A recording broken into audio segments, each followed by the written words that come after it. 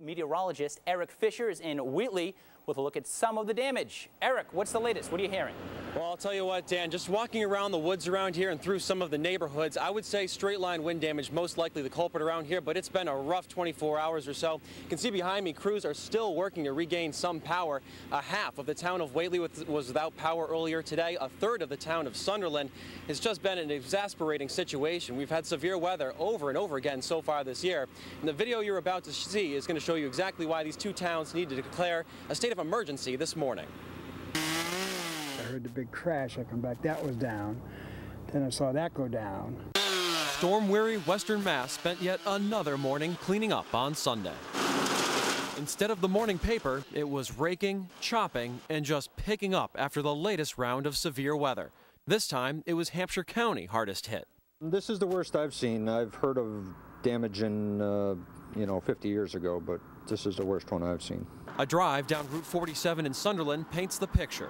Dozens of trees on power lines, yards, and homes. Bruce Clear was watching TV with his family when it hit. Now he's covered head to toe in sawdust. Lasted about 30 seconds, the maximum force of the wind. And we literally couldn't see our neighbor's house, which is only a short distance away.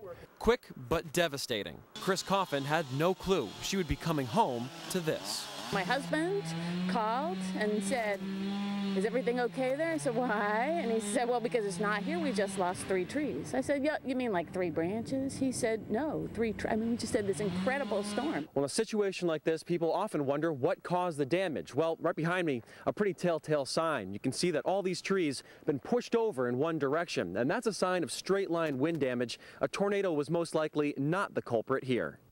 Even resting souls were not spared Mother Nature's wrath. But the punchline is still perhaps a day or two away, and that is the bill that's left behind. Just a quick early estimate of agriculture alone was probably $750,000 in damage. Farmers won't likely be able to tell for sure for another day or two.